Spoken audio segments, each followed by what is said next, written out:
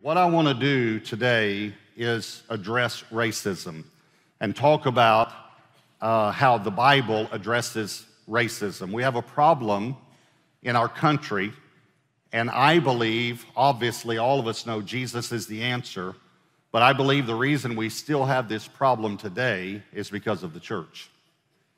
I don't believe the church has taken the stand that the church needs to take. And I want us as a church to take a stand. Now, when I talk about a lack of understanding, let me show you a scripture. Hosea 4:6 says, "My people are destroyed for a lack of knowledge." They just don't understand.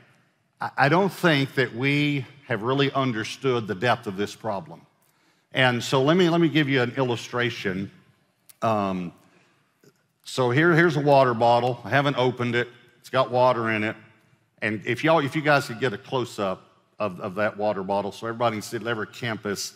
Okay, so let's see, there we go. All right, so what do you see on that? What word do you see? Ozarka. Everyone want to see that? Okay, I don't see that. I don't see the word Ozarka is not on this side.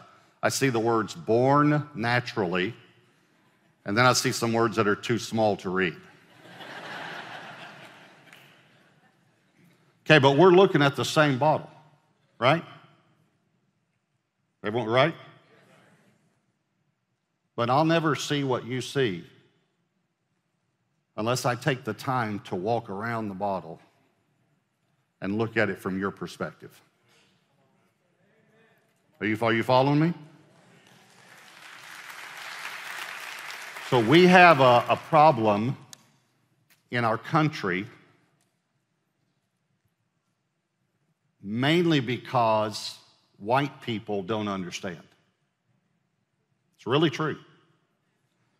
And we need to take the time to walk around the issue and see what our brothers and sisters are seeing and see what they're feeling. But we'll never know unless we ask. Instead of simply arguing about a protest or a demonstration or something like that, why don't we sit down and say, what are you hearing? What are you seeing? What do you feel? And not see it as an issue or as history, but as people.